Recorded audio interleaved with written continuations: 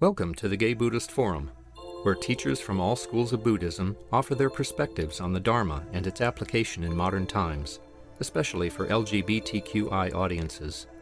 These talks are offered freely to the world and made possible by appreciative listeners. If you would like to support our efforts to share the Dharma with underserved audiences, please visit gaybuddhist.org. There you can donate, find a list of upcoming speakers, or enjoy many hundreds of these recorded talks dating back to 1996.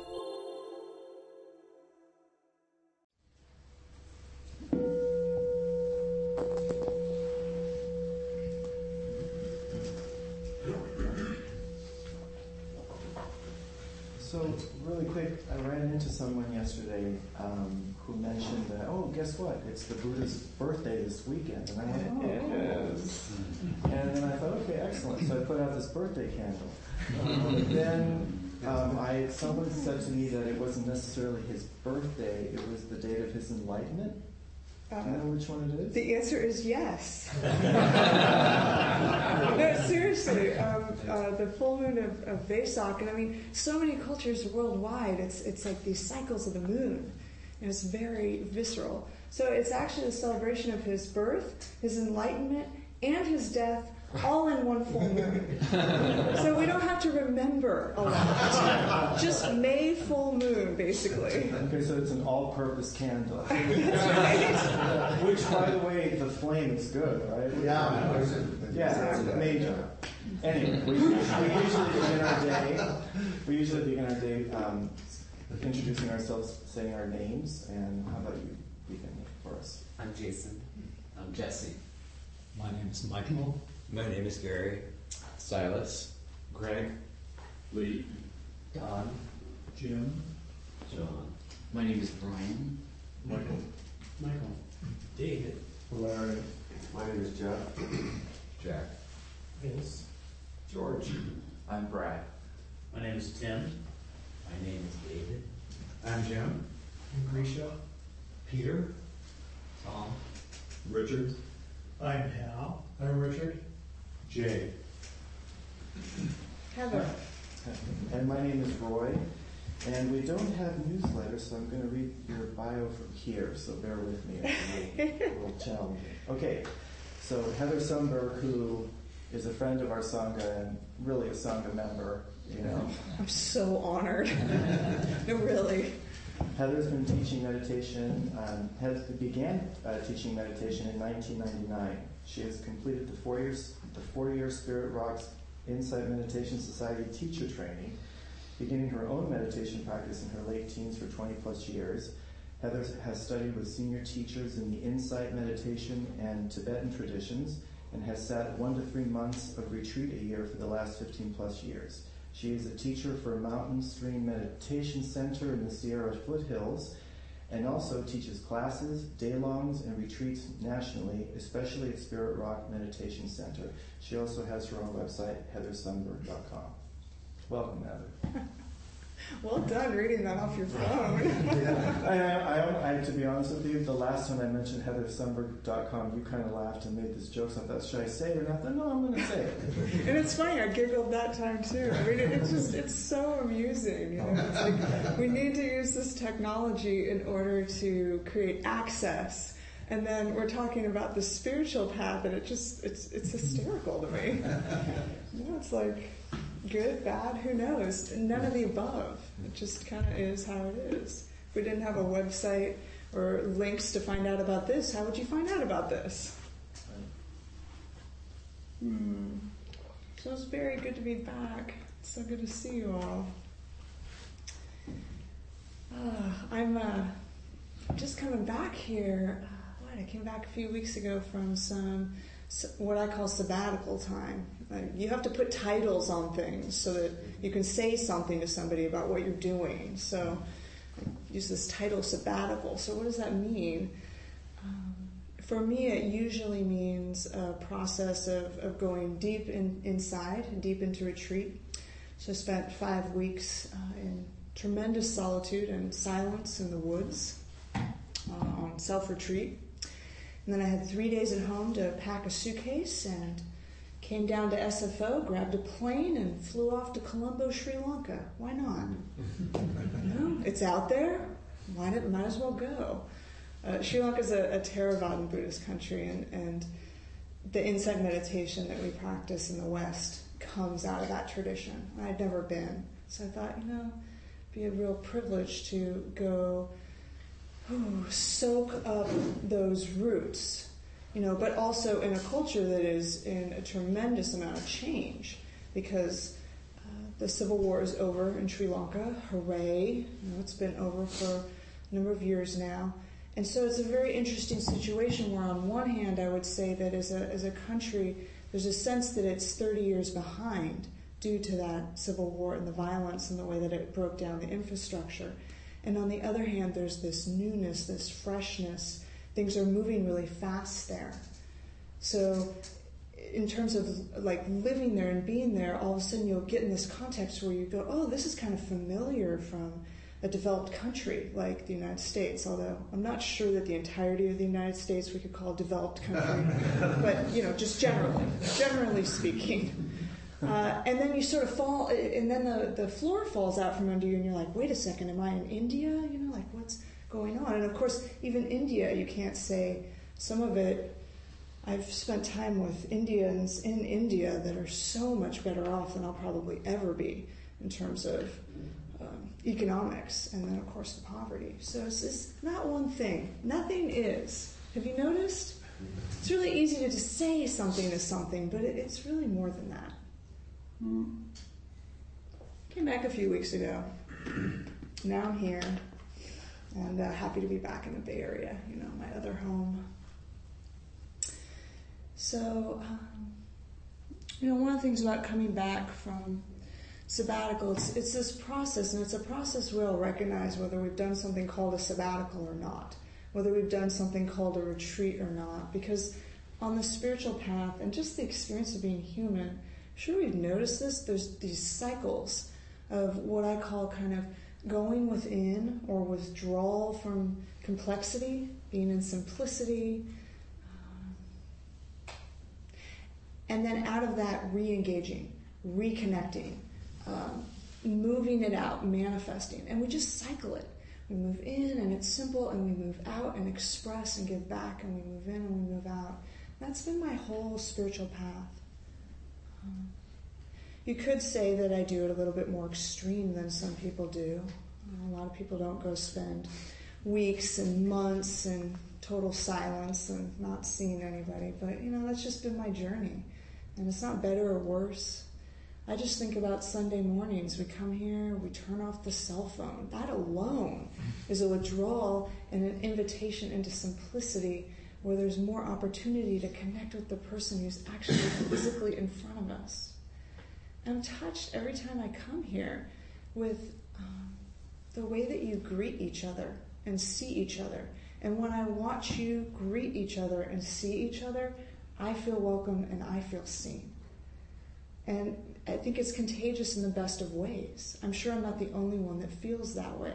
When we're bearing witness to people treating each other with the kind of integrity and respect that human beings deserve, it lights up something in us. Here we've got this candle representing the light of Vesak, the Buddha's birth, and enlightenment and passing on. And it's like, yeah, there's so many ways to light that candle and then pass it.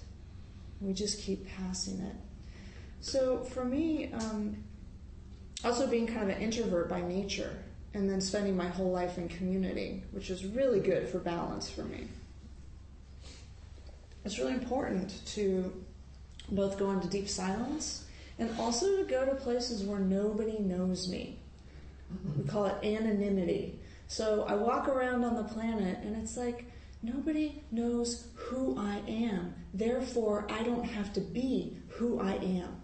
It gives me space to see who I am today, not who I was before, but who I am in this fresh moment, and then be seen in that fresh moment. In fact, when I'm in Buddhist Asia, I certainly don't go by Heather Sundberg. That's way too long a name. And I don't even go by Heather. Because in most of those languages, TH and R are super hard to say. And so when I first go over there, I'd say, they ask you, well, who are you and where are you from? And where are you going? I never know how to answer any of those at the middle level. But then I realized, they're just trying to connect, and we have limited language in common. It's not actually about the question, it's about the connection. It's like how in this culture we say, how are you? And how often do we find ourselves saying, I'm fine, how are you? That's not what's really happening.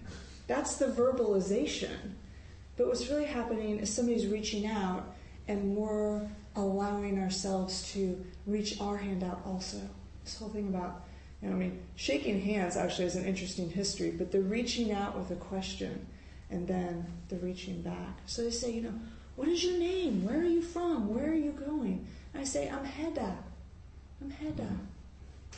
Because when I used to say, I'm Heather, they get this perplexed look and start stumbling. And I know what it's like to try to say a name that's not familiar in my culture. It's like, let's just make it easy so we can connect. So I just walk around, Hedda, Hedda, Hedda. Who am I? What are these labels? Sabbatical. What does that mean? It's a label. But it means something. We can all agree on it. You know that it didn't mean I was working 90 hours a week. So yes and no. It's like you ask the question, is the Buddha's birth, is the Buddha's enlightenment? Yes. So it's been fun to come back. And I'm sort of I'm just at maybe the tail end of what I would call the awkwardness period of coming back into teaching. I've actually been teaching my whole life. I've been teaching in classrooms since I was 15 years old. I had my own classroom before I was 20.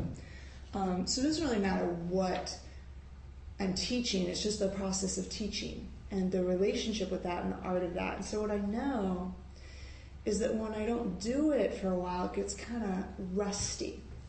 They say that if you don't use it, you lose it. So choose your thing that you don't use so often, and then you go back to it and you go, oh, it's not quite as familiar.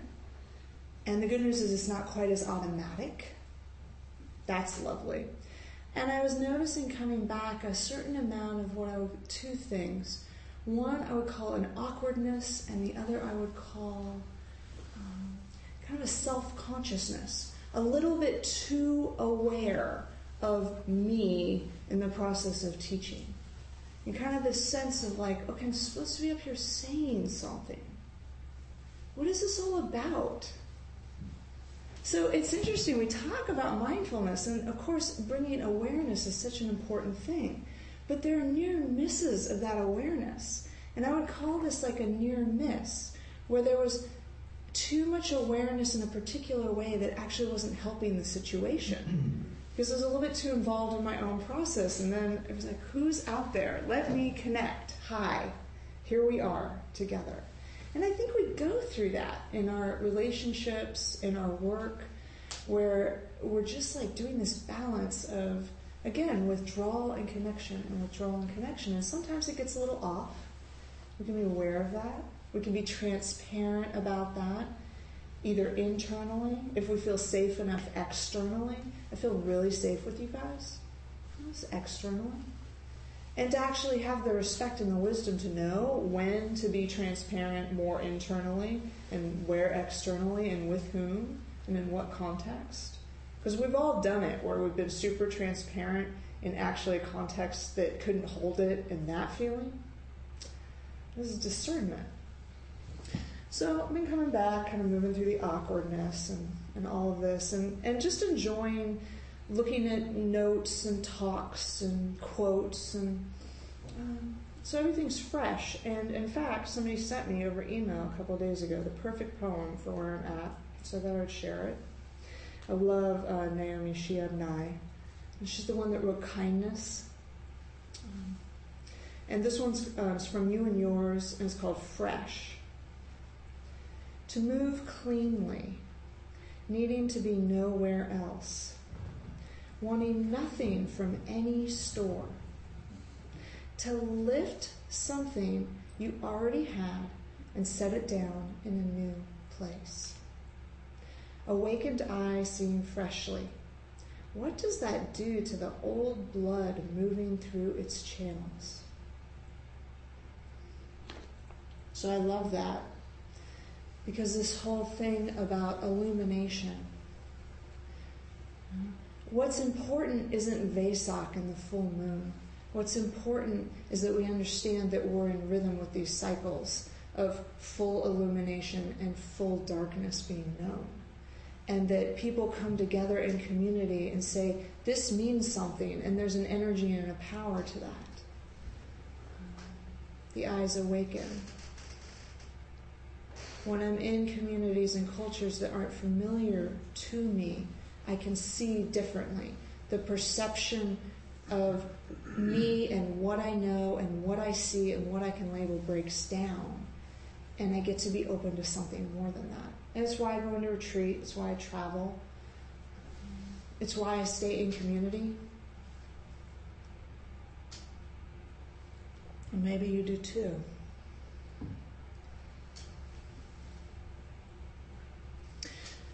So, I was laughing with a couple of you before we started. That's why I wandered in just barely on time. And I was saying, I brought 2 whole Dharma talks for today.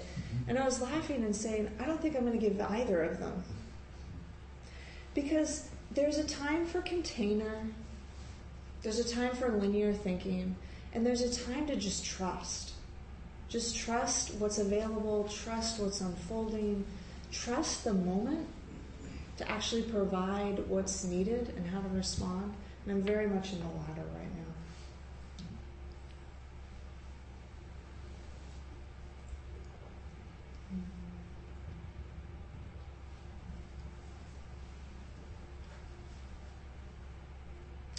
So, coming back to this culture was fascinating.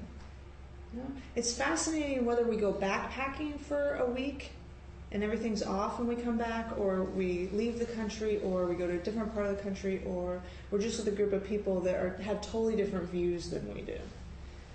And how do we hold that in friendliness? We don't have to agree. So I came back, and here were the 2 headlines, right? Over here, Donald Trump. Okay? It's really? Even bigger than before. I'd sort of been out of it all, offline for 2.5 months. And then over here, Zika. And I was like, okay. So there's a lot of drama, there's a lot of reactivity, there's a lot of fear, there's a lot of anger, and everybody is pretty consumed by this and getting hooked and getting tugged. And of course, I'm sure a few of you are thinking, I'm not hooked by this. It's good. We need people walking around not hooked by things. So please walk around not hooked by things. But it's it's in the air. I feel like something's going on. I'll be interested to hear when we share, what your thoughts are. It's like we're in the middle of this cycle right now. And here's what we know. We know it's not about the headlines. It's not about Donald Trump or our opinion about Donald Trump, whatever it is. I just hope that we all go vote for whoever we go vote for coming up, because I think every vote counts this time. Whoever it is. I think every vote counts every time, actually. So it's not about the actual headlines. It's about how we're relating to the headlines. And the meditation is no different. You're sitting there, minding your own business, and all these headlines are passing through me and my life. And can we actually relax and go, okay, these are the headlines. There's some drama, there's some obsession, there's some worry, there's some interest, there's some excitement, and they're just headlines passing through and the reaction passing through. And it can all be known in this awareness, which is completely available to know, all of it. That means we don't be trapped about whether we like or don't like either of those 2 headlines. You don't have to be trapped in it. We're just living in the headlines and the response to the headlines. You start to choose, in my own mind or on the news. How am I going to engage this thing? When am I going to feed it and turn it on? When am I going to educate myself about my own inner process and say, let's figure out how this worry thing works. It seems to come often. Let's think about this a little bit. What triggers it?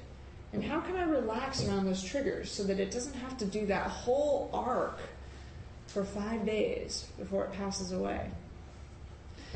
I was talking to somebody in one of my communities, old 12-stepper, and she was saying, yeah, one of the things I've learned in Dharma and in 12 steps is that I have these triggers, and when I get triggered by them, I can actually now see it and make a choice. And I often ask myself a question.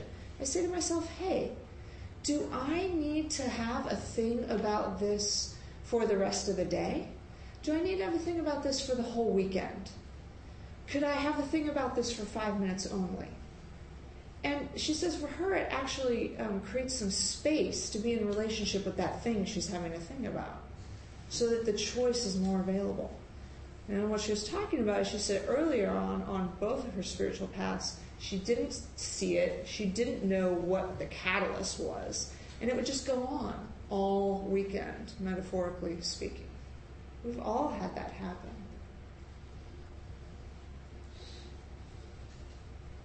So there were also some great, more kind of closer to home headlines. One of my favorite coming back, and I'm sure you're very pleased about this too, was finding out that Larry got voted in as the Grand Marshal coming up for Gay Pride, right? And it was just like, I was so happy for him.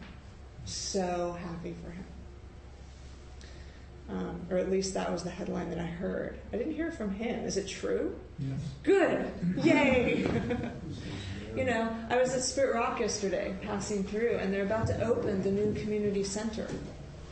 And it's all done. And it's the most exquisite thing. It's like how many people's hearts and hands and vision and finances and skills came together to manifest this thing that's going to last for generations. And so what I'm seeing, maybe you're seeing it too, is there's this huge increase in awareness happening right now in this culture. All kinds of different things. Huge increase in awareness. And it's almost as if in the energetic arts they talk about equal and opposite actions. And so one action is this total raising of awareness in places that, like, really 10 years ago, would you have ever guessed that our transgender community would be so much in the news and that so much awareness would be being raised? I mean, you know more than I do. Maybe you would have guessed. But I'm just, I know there's equal and opposite action with it. But it's really, really inspiring and touching that the awareness is being raised. And then there's the opposite action. And the opposite action is the reactivity. So awareness is being raised with a lot of different things, and the reactivity is equal and opposite. And I feel like it's the invitation to communities like ours to actually up our ante, to sit in the center of these equal and opposite actions and not get so blown, to have clarity about this is increased awareness. Maybe I don't like the actual headline. Maybe it's not even skillful. But here's the part that's increased awareness, and here's the part where there's the reactivity. How do I settle my nervous system down so I can have more clarity? How do I stay connected and not isolated so I can have more clarity? What is it that I can do to meet this situation to bring more clarity today? We're really being invited into that individually, in communities, and across the globe. And it totally inspires me. But in the Buddhist tradition, the way we talk about equal and opposite action is we would talk about, I love that this candle's here and this Vesak. We talk about illumination, the little ways we wake up, the big ways we wake up. And I mean all levels. We awaken in our bodies, we awaken psychologically, we awaken around issues of injustice, we awaken in the mind, we awaken energetically. Every way, there's this constant process of awakening happening. But we have to have the mindfulness growing into maturity so that we can actually see and orient to the awakening happening. Because I know how it looks. We're just sitting in traffic again. Literally and metaphorically. It's like being back in the Bay Area. Got caught in 4 major traffic jams in the last 72 hours. Where I live, that doesn't happen. And it happens in our minds, and it happens on the road, and it's just ho-hum, and we're tired after work, and where the heck is the awakening? The awakening in those moments, I think, is so simple. It's like seeing, I've had a really long day, and instead of just turning on the screen or whatever your version of it is, we have that moment of recognition. I'm exhausted. I'm going to do something for self-care before I turn on the screen. And I have some compassion that I care about what I was doing today to the amount that I do, and I did the best I could, and so I'm not going to judge myself for being tired. These are all little illuminations. The candle is getting brighter. But here's the thing about illumination. Here's the thing about waking up. And I've been really working with this since this sabbatical, since this retreat, since this journey, because it's equal and opposite action. And, it was a very powerful retreat for me this year. It was a very powerful trip in Sri Lanka. And so I'm really having to see coming back here. That's why I like the poem Fresh. Who am I? Because some things have changed. But then the question is, how much have they changed? And when the going gets hard, and it's close to the bone, and my back's up against the wall, what's there? What's really there? And so in the Buddhist tradition, we talk about waking up and the remainder, what remains.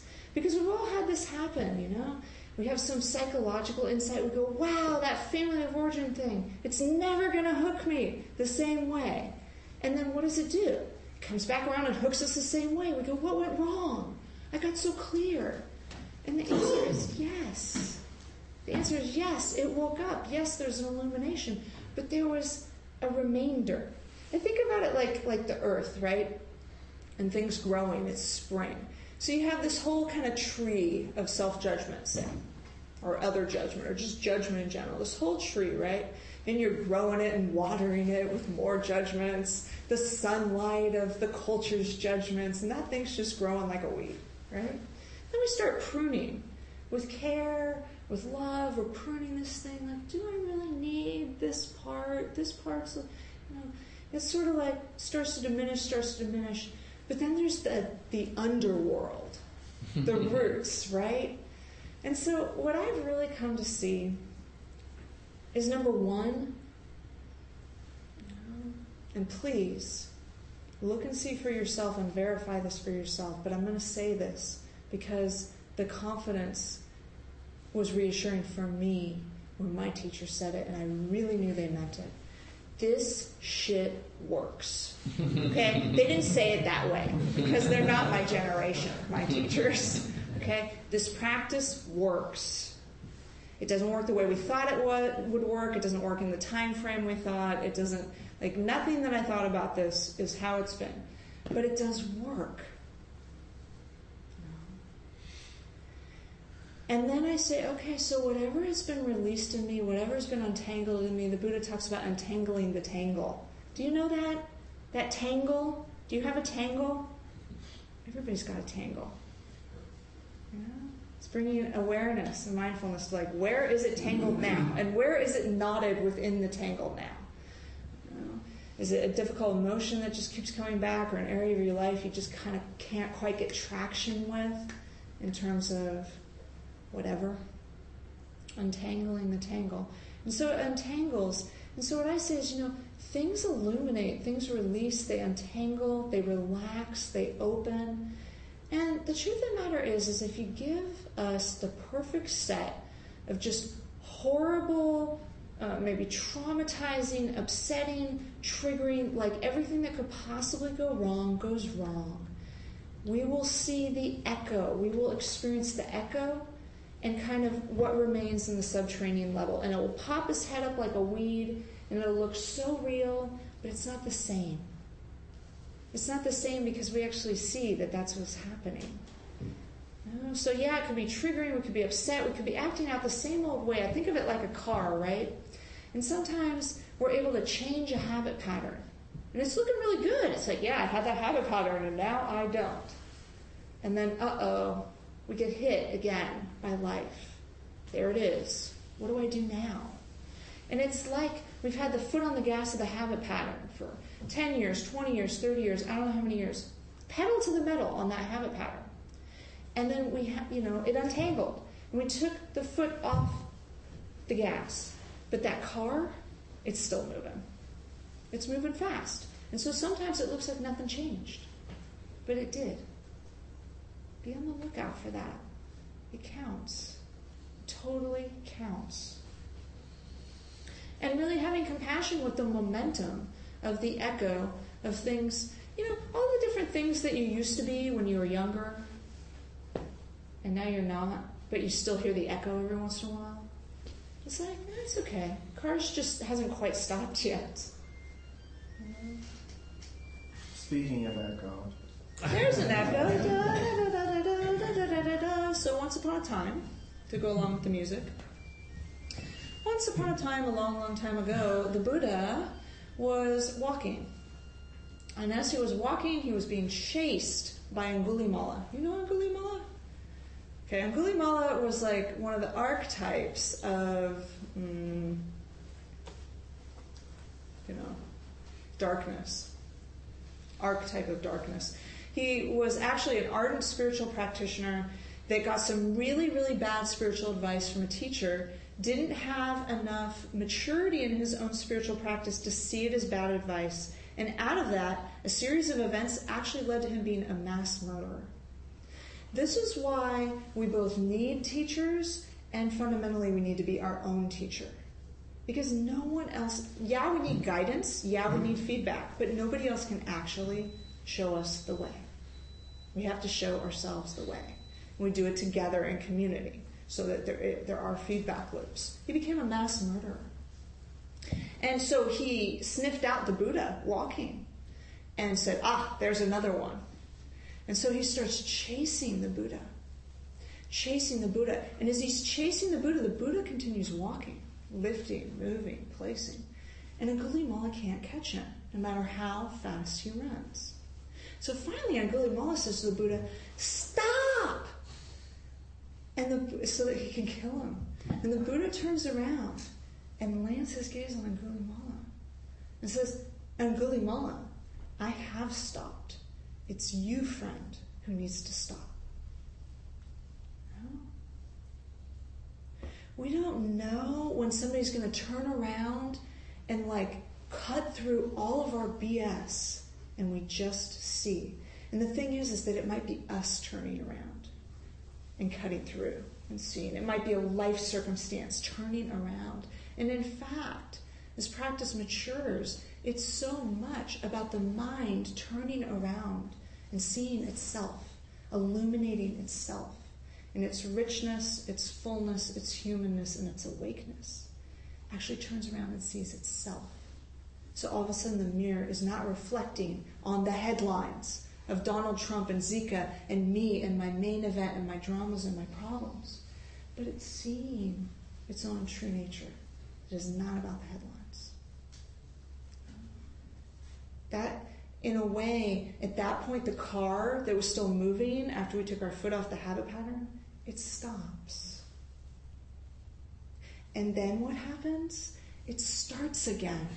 Because the world needs us in whatever level of illumination, whatever level that candle's lit. And I know for me and for you, sometimes this is such a beautiful, robust flame. And sometimes the flame is so small and it's flickering so hard, you think, man, is that thing going to go out? Is it going to go out? What do I do if it does? No.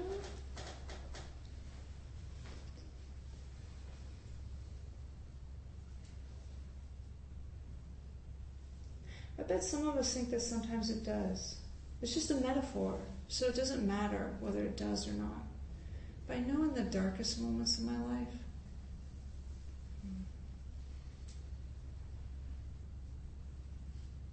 you know those moments? It's really dark. It's really, really dark. And yet, something knows the darkness. What is that thing? Can it be an ally to re-illuminate so that we take the next breath, that we actually take it In the hardest moment of our life, we take the breath. We don't stop breathing. No. And we get up and we make ourselves another meal and we brush our teeth again. No. And it keeps going. It just keeps going. And it's, it's okay. It's totally not okay, but it's okay. It's like that. It's like that. Kind of an intense place to end. There's a lot of awake, a lot of dark. Didn't use either talk. So, if you didn't like it, then you have that total opportunity to sit in the center of equal and opposite, right? Because it's like, okay, then we're raising awareness about, I've heard Dharma talks I didn't like. We're not supposed to talk about this. We're not supposed to talk about this for all kinds of things I don't like, right? And it's like, raising the awareness. This is what it's like to like it. This is what it's like to not like it. And the mind turns and goes, this is the awareness that knows the liking and disliking. And that's actually where the freedom is, not the liking and disliking. So then we can bear the headlines in the news. We can bear the headlines in our own minds because we go, I've got a resource. I've got an ally. The awareness that knows all this. So then I can find some ground. I can settle down. And I can have that next appropriate response. I can do that next right thing, right? The 12-step tradition. I know some of you guys are 12-steppers too. So, again, I've just been liking this quote in the last few days of teaching. So it's from Ajahn Sumedho, one of the monastic elders in our tradition.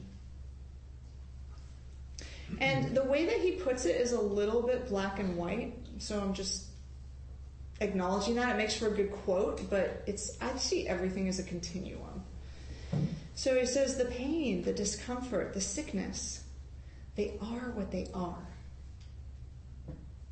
We can always cope with the way life moves and changes. The mind of an enlightened human being is flexible and adaptable. The mind of a person in ignorance is conditioned and fixed. And so I'm not interested in being an enlightened person or an ignorant person. What I'm interested in is that enlightenment moves through and ignorance moves through and they move into the foreground and they fall into the background. And can I track, is conditioning and fixed in the foreground right now? Is it running the show of what I'm seeing and hearing and touching and tasting and thinking and how I'm interacting? Or is it more about the adaptability and flexibility? And it's just always moving, and that's completely fine.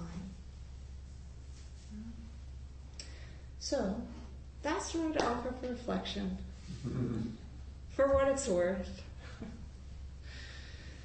And I really wanted to leave some time to hear your reflections. Heather? Yeah. Can you look at the flame right now? Look at it. Wow! I know, it's amazing. Oh. How many of you saw the full moon either last night or even the night before? It was very full, illuminated. How many of you saw it? It's good. Just like Buddha's birthday. Buddha's birthday, exactly. We were talking about that at the beginning. Yeah. So it's just fluctuating, and we know that inside.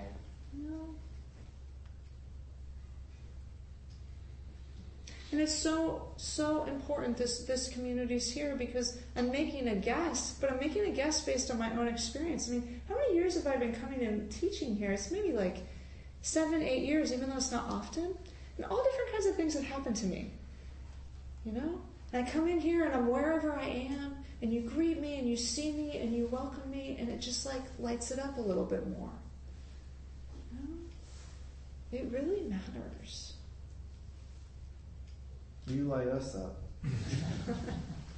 So tell me, what are your thoughts, please? Well, first of all, thanks for saying that about the Sangha, because I was feeling that a great deal during my visit today.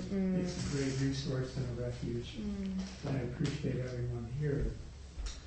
And it just reiterated for me that this is all about the middle way, the middle path. And I love that about Buddhist teaching is that you find a way to center yourself in the midst of the pain and the joy. And the more you allow all of it to be experienced, there's actually a way in which you become more centered, I think. But and sometimes all those extremes can really pull you Exactly. in every direction, both towards joy and towards difficulty. And somehow being in the center allows you to hold it all together. So you don't have the duality. Yeah, because, and thank you. That was a really actually important add-on to the reflection. So first, I thank you. It's like super clear.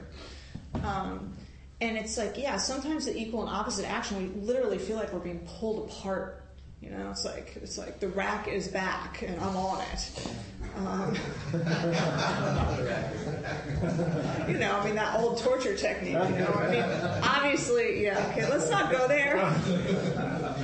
But so it literally feels like being pulled apart, and then there's a sense of just equal and opposite actions. There's all this energy over here. There's all this energy over here, and there's this center place. And there can be a center place in the body. It's felt physically. There's a center place energetically. There's a center place in the mind. When all those come together, it's like we can take incredible hurricane force winds, actually, we've stopped. Everyone else hasn't stopped, but in that moment we have. So then I get curious, how do you find the center point? The thing that we're labeling a center point, which is kind of dangerous because it's a label. Same way sabbatical's a label, Hedda is a label. But what's it feel like to you? What's it look like to you? How do you find it? Yeah. Thank you, Heather. It's good to see you again. Yeah, you too. I've been starting with the same thing. I recently came back for a 2-week road trip down in the Southwest, and it was really, really good. And part of me is really glad to be back, but I find I'm also suffering. I call it post-ecstatic vacation. So finding that balance is a bit of an effort, wanting to just sort of not do things, or sort of just spend time more alone. I just make an effort to re-engage, and the traffic jams are all there. Right, internally, externally, both, right? Right. The buzz of the Bay Area is incredibly intense, and suddenly people are in competition for parking spaces and want to get around you, and who's going to, move out of the way on the sidewalk and all that stuff. But my mind wandered during meditation, and I remembered was just thinking about the equal and opposite. It was a sign I saw on the freeway here that said, it's advertising for a club with some woman with black horns on it, said, just the right amount of wrong. Just the right amount of wrong.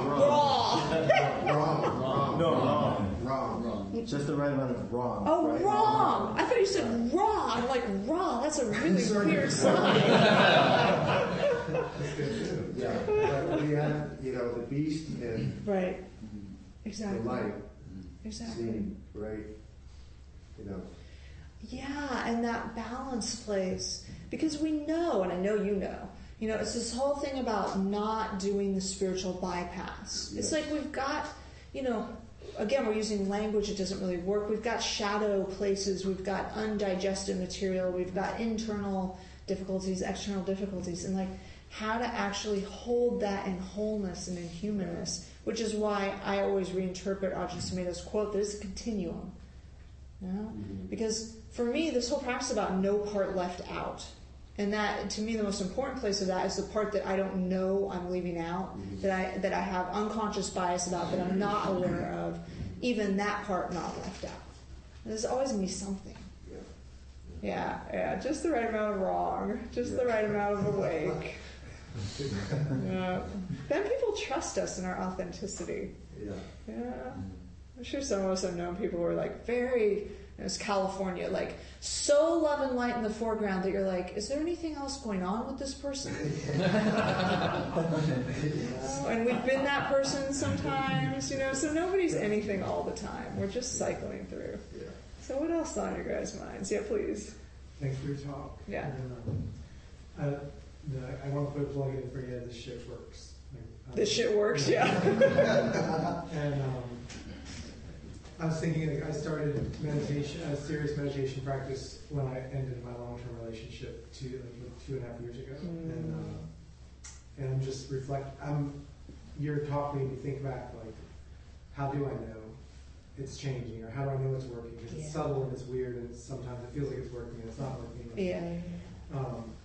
And I guess, so I was thinking just like how I've been through events in my life, and what I just went through, and I'm very obsessed because I'm a teacher and I'm obsessed with school and teaching, but we had a graduation ceremony and potluck Friday, and so I was thinking about how that's changed for me in these couple of years, and the light and the dark, because I work with a population who's like so like in the classroom there are children who are like really violent and behavior disordered, emotionally disturbed, and then there's like angelic and everything in between. And like how am I present for the whole range?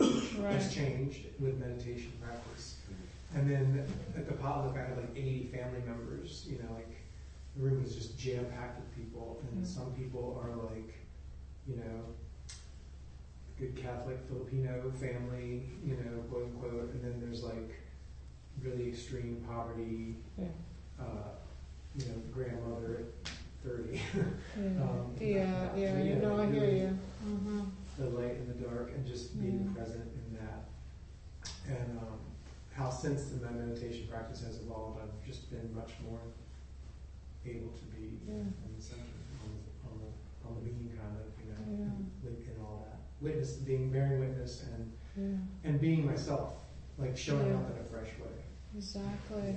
Exactly. How am I going to show up in the classroom today? How am I going to show up with the parents today in a fresh way, with less judgment, with less anxiety, with less.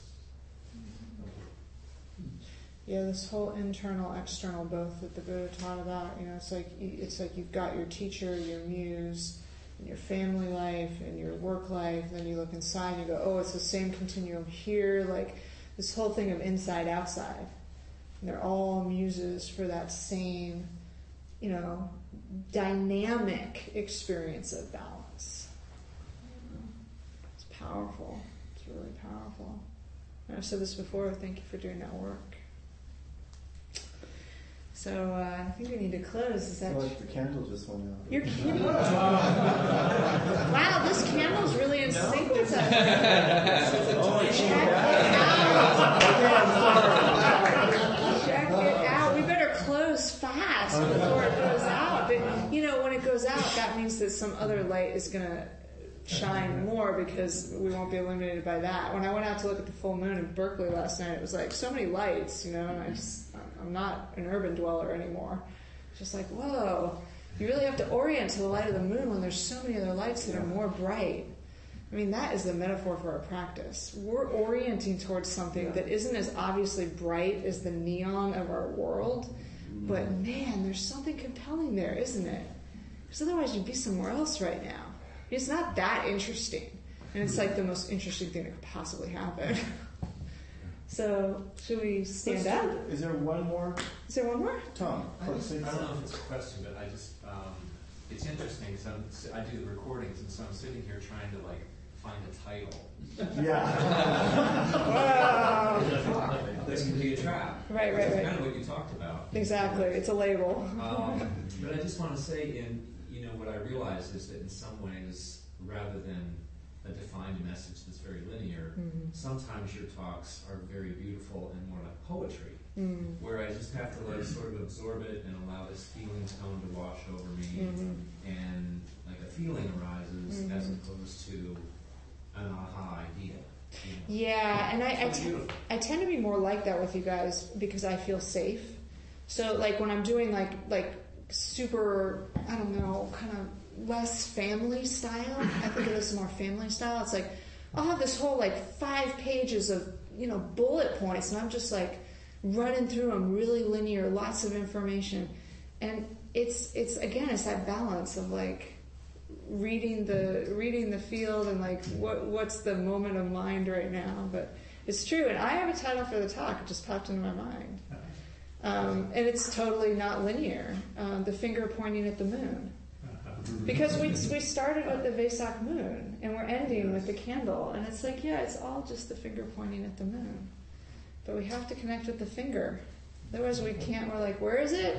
I couldn't find the moon when I first went out last night. There were clouds moving. I didn't know what direction I was facing. I wasn't at home. Where the heck is this thing? And in Gulimala, the fingers.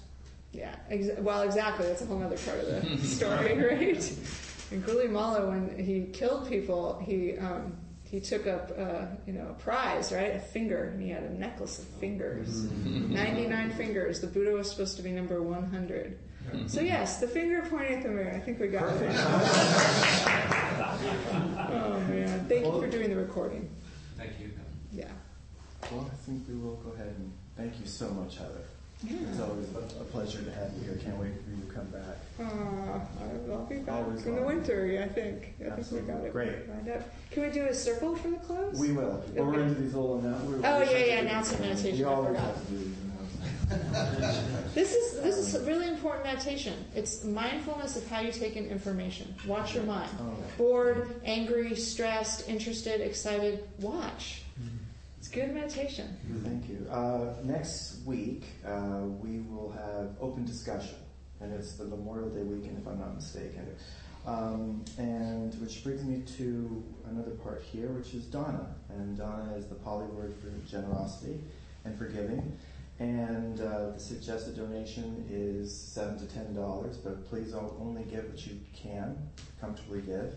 It is to pay for our speakers, for the Larkin Street dinners, for the rent here, for mailers and other things that come up for the Sangha. So we will handle that during the social hour. And Jim is our host today, if we can hear from you. I'm your host. There's tea available. If you use a cup, just please wash it. There are snacks out there, including chocolate cupcakes. People in this group love chocolate for some reason.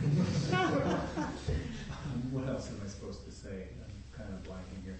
People sometimes meet after at 12:30 at the door. If you are not on our mailing list, please sign up to be on our mailing list with your email and physical address. And I'll be going around with Donna Bowl to collect the donations. Great, thank you. I believe next week is also Mardi Gras. Oh, I don't know. A carnival? Carnival. Oh, It's like okay. Mardi Gras, really? Anyways, if you're driving here next week, forget it. Forget about it. True. Okay, thank you for that. That's great.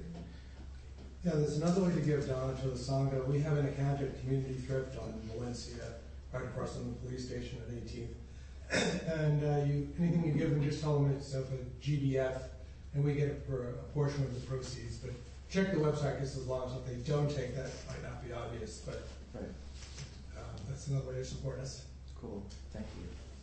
Tom? So I just heard from the publisher of Queer Dharma 1 and 2 that they have 4 more cases in storage that we have to get by next weekend, or they'll go to the shredder. They're closing down all their storage and everything like that. So I just need someone with a car. Well, actually, I can borrow a truck, but somebody with a strong back that can help with these things so that we can get those. And anyway, if that's you, or you'd like to help, just see me afterwards. Thank you. Any other announcements? Not to put you on the spot, but I don't have the usual the dedication of merit in front of me. Can you do a dedication? Oh, yeah, sure, of course. Excellent. I love Thank you. dedication of merit. Awesome. Thank you. Okay, now it's Oh, yeah, totally out. I get to take your clock too. That's So. okay.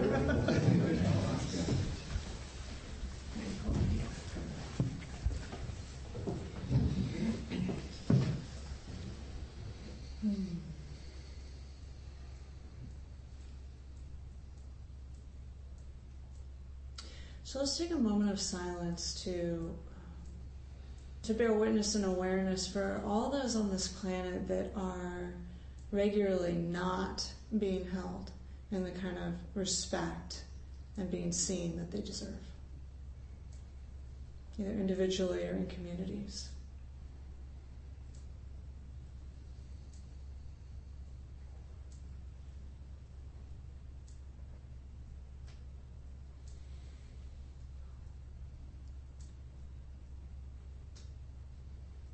And in this moment of bearing witness, we can also bear witness to the light of awareness which can bear witness, our own awakeness. And really treasuring that, even if we don't know what it means.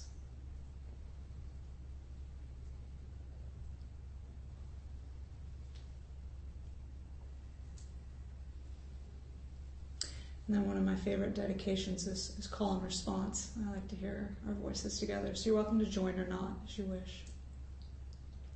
May all beings receive the blessings of my life. May all beings receive the blessings of my life. May I receive the blessings of my life. May I receive the blessings of my life. May those I love receive the blessings of my life. May those I love receive the blessings of my life. May those I do not love receive the blessings of my life. May those I do not love receive the blessings of my life.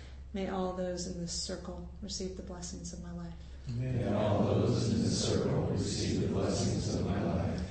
May all beings receive the blessings of my life. May all beings receive the blessings of my life. So, thank you for taking it out into the world that always needs it. Thank For you, your presence.